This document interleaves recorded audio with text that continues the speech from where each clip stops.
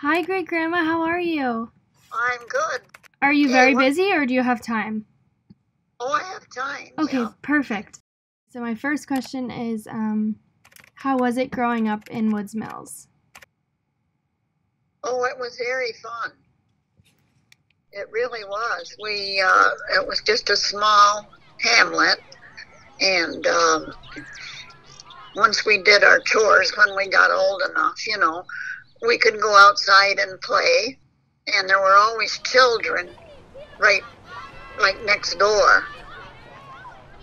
And actually, when we went to school, but we would walk across the bridge of the river, the Indian River, Right. and just probably go 20 feet or so. And then we walked up a hill. And on the top of that hill, as we walked up it, on the right was our church.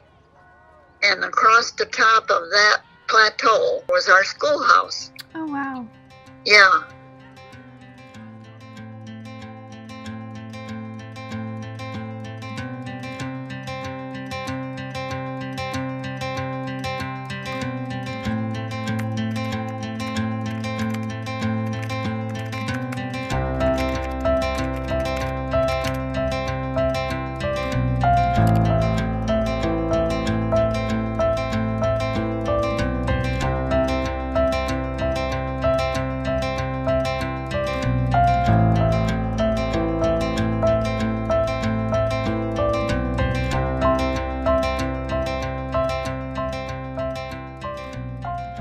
My brother and I, because he's 87, and we just talk about what good times we had as kids. I can imagine. Just doing, and like in the wintertime, there was creeks, we called them, little brooks, and they would freeze over, and we could walk to the fields and skate, because the river still had rapids in it. Right, so it wouldn't freeze. So, yeah.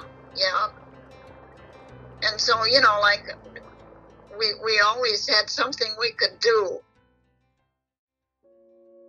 Do you remember the government asking you to leave your home?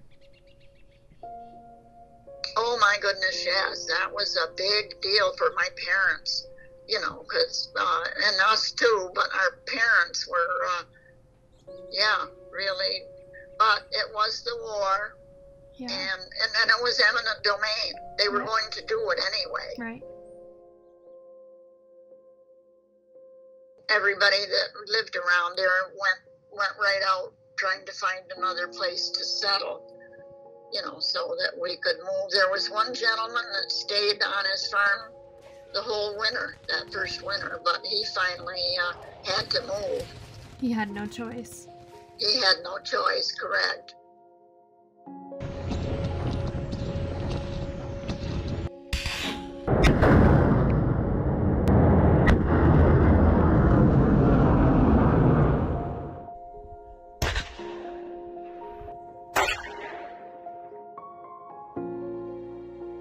But I think basically the fact that, the government needed it for a post to train the men was everybody was willing to fight the war and win, and get rid of that mess.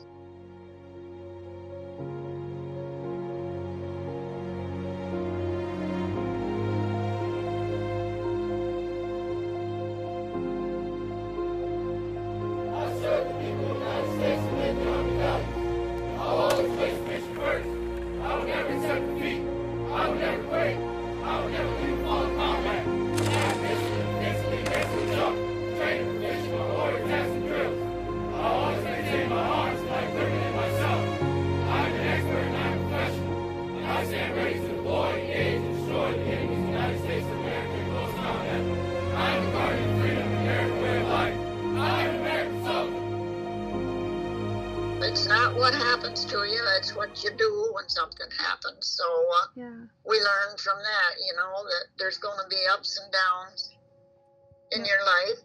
And, so.